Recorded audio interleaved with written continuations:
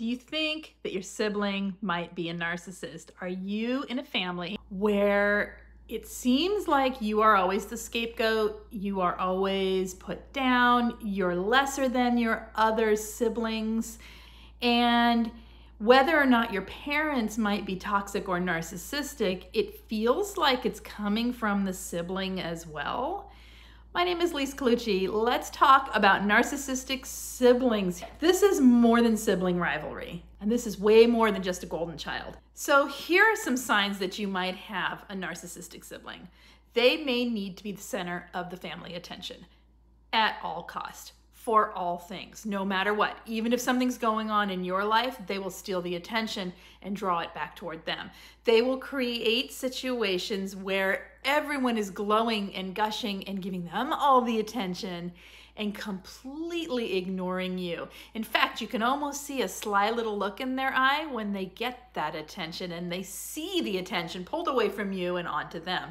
There is an arrogance and a boastfulness about it that says, I am the center of this family. I was born to be catered to by all these people. So narcissistic siblings often will tend to need to have a lot of attention and a lot of focus on them, like I said, but more than just for their achievements, attention on them so that they are always sought after and asked about. And when they're not, they seem really, agitated, or they start having narcissistic meltdowns, okay?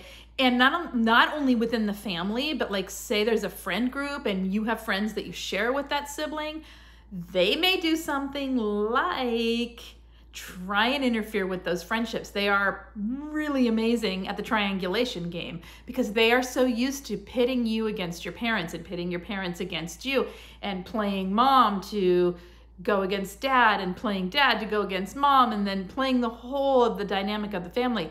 The narcissistic sibling, even when there's narcissistic parents, can sometimes rule the roost. So narcissistic siblings will often be really envious of any success that you have, any achievements you have, any friends you have, any relationships you have, especially if they're lacking those things in their life or if they're insecure about those things in their life. You know what I mean? Is this all sounding a little too close to home? If so, let me know in the comments what's going on for you or what you've experienced, okay? Have you ever noticed how your potentially narcissistic sibling seems to have absolutely no empathy and doesn't care about anything except their world, their thoughts, their beliefs, what's going on for them, and they don't really care about anybody else, even in their own family? Have you seen that lack of empathy?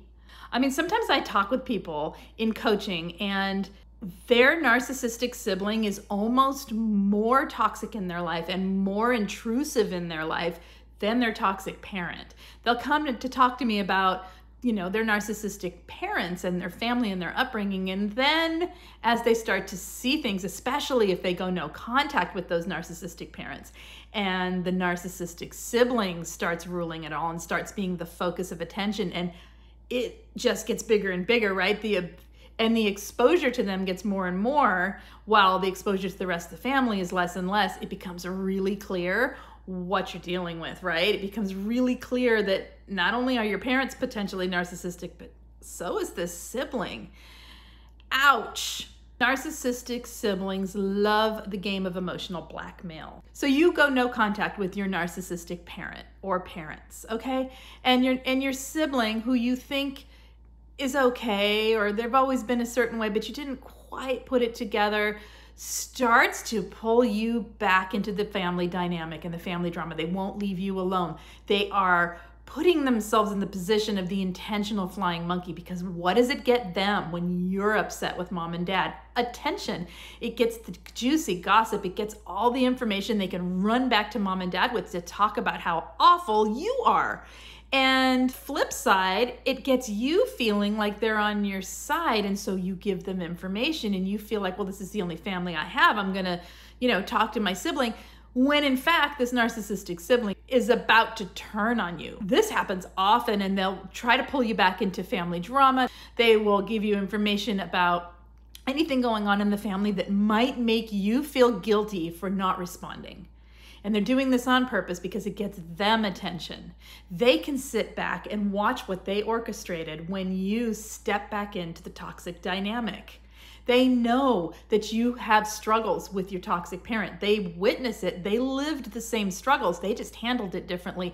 They are also narcissistic people themselves, so they believe that is how the world works. And in all of this, there'll be this emotional blackmail where if you don't respond, you are an awful person, or look what a better child they are compared with how you are. You know, this kind of insistence that you are worse than them, and they're eating it up and they're loving it. A narcissistic sibling will often act like you owe them something, right?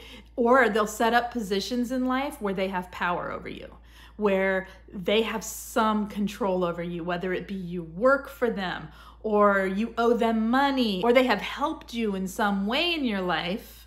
And instead of it just being a thank you, here's repayment, or thank you and no repayment necessary, it's this thing they hold over your head, right? Or they create a situation where the only way to find peace with your toxic parents is through them, because, you know, they can talk to mom and dad and you can't, right? So they find this way to tip the balance so that they're the ones who have power. Narcissistic siblings will not respect your boundaries. Maybe one of the more extreme versions of boundary crossing, I would say, would come from a narcissistic sibling. Why? Well, they grew up with you. I mean, siblings in general tend to have the familiar relationship where boundaries can get fuzzy, right? Where, you know, I said no, but yeah, you know, or oh, come on, just do it. That kind of mentality where they know how to push your buttons. They know how to tip you over the edge. They know how to get you to cross that boundary line because they've been doing it since you were little, okay? And you've been doing it in this family dynamic together with a toxic family, especially if there was a narcissistic parent, together for a long time. So they know how to get to you, all right? And so the boundary crossing can be really extreme. Like all narcissists, the narcissistic sibling will take zero accountability.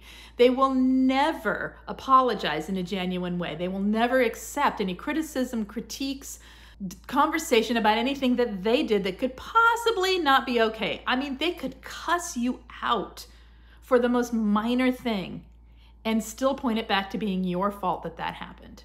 Or they were just having a bad day, or leave me alone, right? They will not take accountability. They will not have a grown-up, adult, healthy relationship with you. And if you go silent, if you try to step away from that dynamic, a narcissistic sibling often will, you know, like I said, they don't allow the boundaries, so they'll just keep coming at you.